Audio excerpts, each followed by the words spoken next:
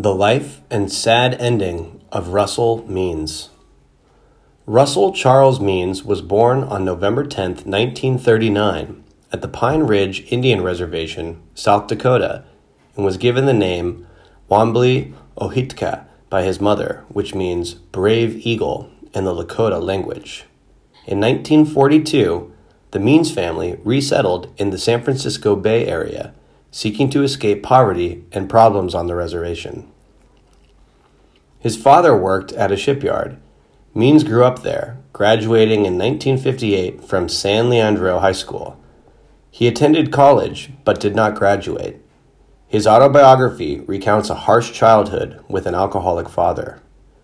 Means himself fell into years of truancy, crime, and drugs before finding purpose in the American Indian movement in Minneapolis. By the end of his 20s, he had lived in several Indian reservations throughout the U.S. In 1968, Means joined the American Indian movement, rising to become a prominent leader. In 1970, he was appointed AIM's first national director, and the organization became a period of increasing protests and activism. Means participated in the 1969 Alcatraz occupation, and on Thanksgiving Day, 1970, he and other AIM activists staged their first protest in Boston. They seized the Mayflower II, a replica ship of the Mayflower, to protest Puritans' and later U.S. mistreatment of Native Americans. In 1971, Means was one of the oldest leaders of AIM's takeover of Mount Rushmore, a federal monument within the Black Hills, an area sacred to the Lakota. In November 1972, he participated in AIM's occupation of the Bureau of Indian Affairs headquarters in Washington, D.C., to protest abuse. Many records were taken or destroyed, and more than $2 million in damages was done to the building. In 1973, Dennis Banks and Carter Camp led AIM's occupation of Wounded Knee, which became the group's best-known action. Means appeared as a spokesman and a prominent leader. The armed standoff of more than 300 Lakota and AIM activists with an FBI and state law enforcement lasted for 71 days. Means turned to the United States to establish the offices of the International Indian Treaty Council in 1977. At Pine Ridge, he helped organize community institutions such as a radio station and a health clinic. In the 1980s, AIM divided into competing factions. Differences emerged regarding support for the indigenous peoples in Nicaragua. Means announced his support for the Mosquito group Misurasata, which was allied with the Contras. He traveled to the Atlantic coast of Nicaragua in 1985 and 86 on fact-finding tours and believed that the Mosquito as a people were being targeted for elimination. Other members of AIM supported the Sandinistas and the national government, although they had forced or removal of thousands of Mosquito from their traditional territory.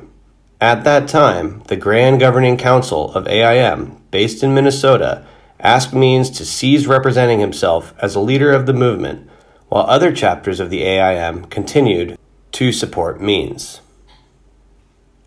Means often supported libertarian political causes and ran for vice president along Larry Flynt. In 1987, Means ran for the presidential nomination under the Libertarian Party, losing to Congressman Ron Paul.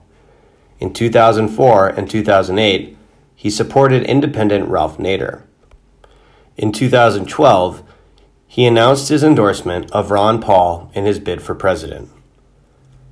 A notable film career beginning in '92, Means appeared as the actor in numerous films and television movies, first, The Last of the Mohicans.